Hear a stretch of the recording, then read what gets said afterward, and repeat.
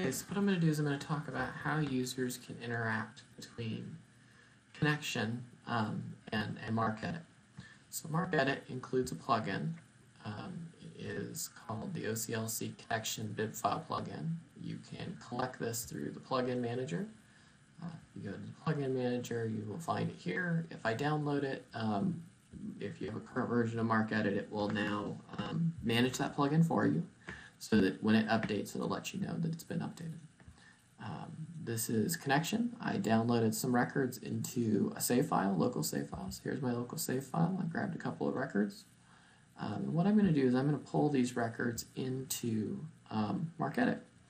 So a couple things about the way Connexion and MarcEdit work. So I'm going to pop open the task manager. One of the things you're going to see is MarcEdit here is a 64-bit application. Connexion is a 32-bit application. This is problematic because if MarcEdit tries to interact with Connexion through the plugin as a 64-bit application, it will fail.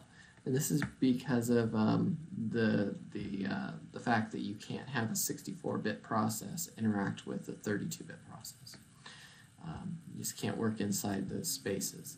So what I've done is inside MarcEdit, I've added the ability to be able to restart MarcEdit in 32-bit mode. Essentially what this does, it creates a little bit of a shell around the application. So now it's been configured to run as a 32-bit application. And at this point, I can actually touch Connexion. So I'll go ahead and redo it.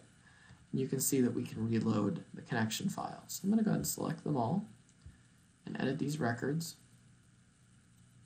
Once I get the records into MarcEdit, I can do a wide range of things with them. So I'm going to go ahead and take these records and I'm going to run the RDA helper on them and process the records. And so we can see that 264s were generated, 300s were generated when appropriate, when necessary. Not all of these were coded for RDA, so now they've had 3 XX fields added, and when appropriate has changed the 260s, so those have been adjusted.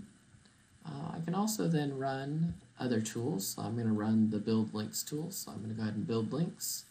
This will add subfield zeros to all of the appropriate places in the records, and so this will use the rules file to find here, and is now going through and checking the records and creating subfield zeros for main entries and for data in 3XX where appropriate, as well as in series and whatnot. So we can take a quick look here. You can see that there is a subfield 0 added to this 100.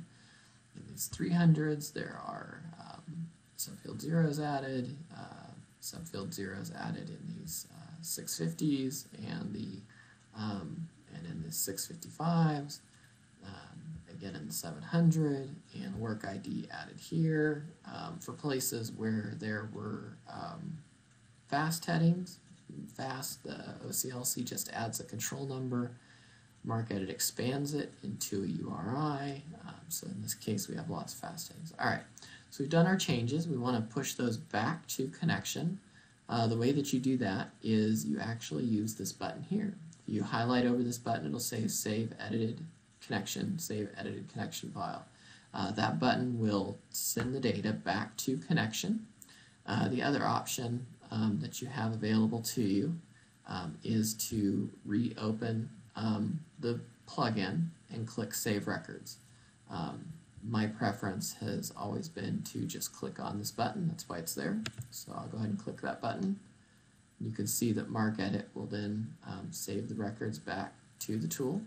Records have been saved, and I am now done with MarcEdit. So I close the MarcEdit, I reopen Connexion, and if I open up the record in Connexion, you will see that the subfield zeros are now all added. 3XXs when appropriate are still there, and all the subfield zeros as well as the work ID is added to the record.